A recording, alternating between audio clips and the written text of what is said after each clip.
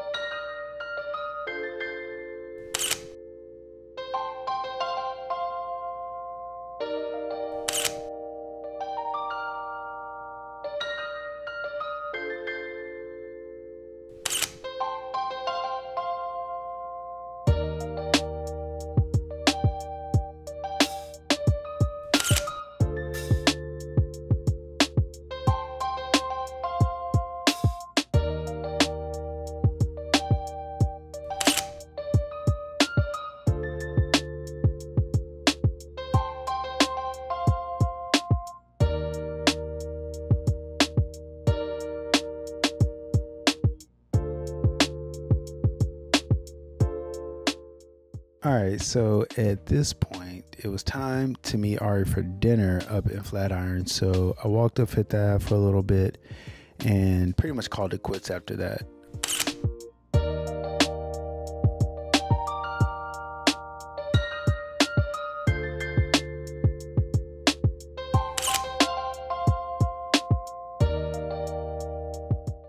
A couple thoughts on Kodak Gold 200.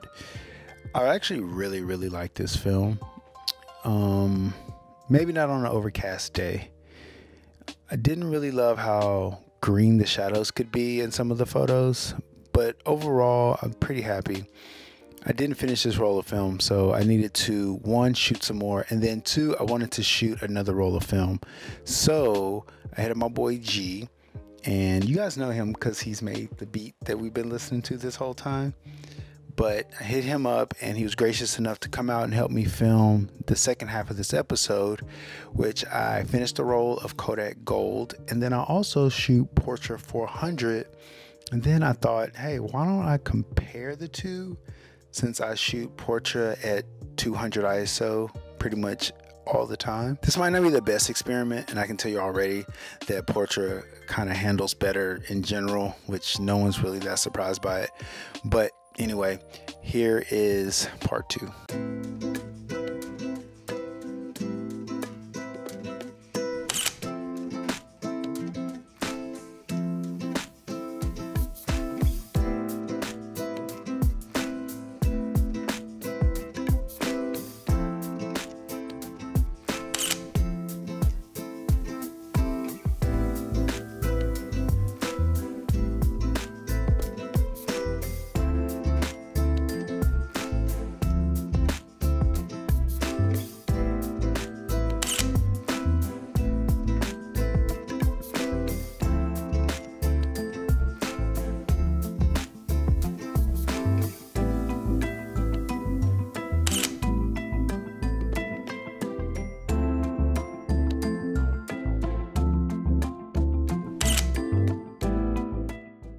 Trying to get like the pink with the colors of the buildings in the back.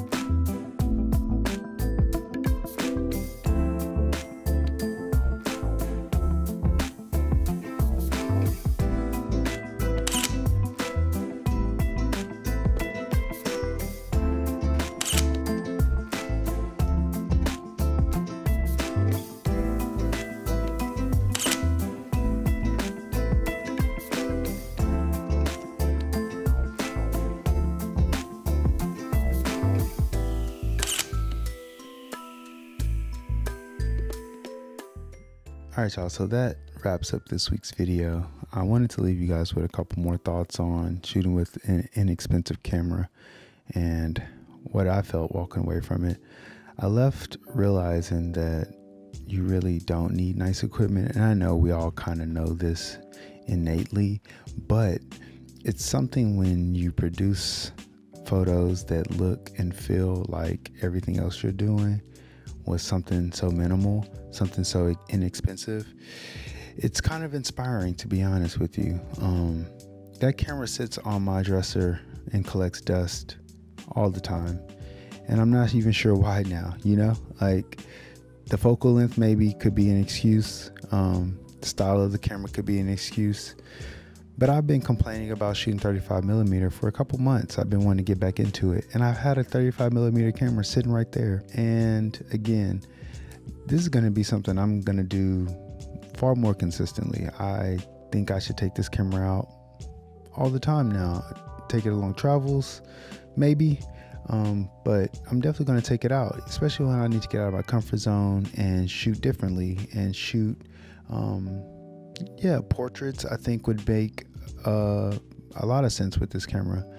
And the other thing is, you guys should definitely hit up FW Photo Lab. I mean, these scans came back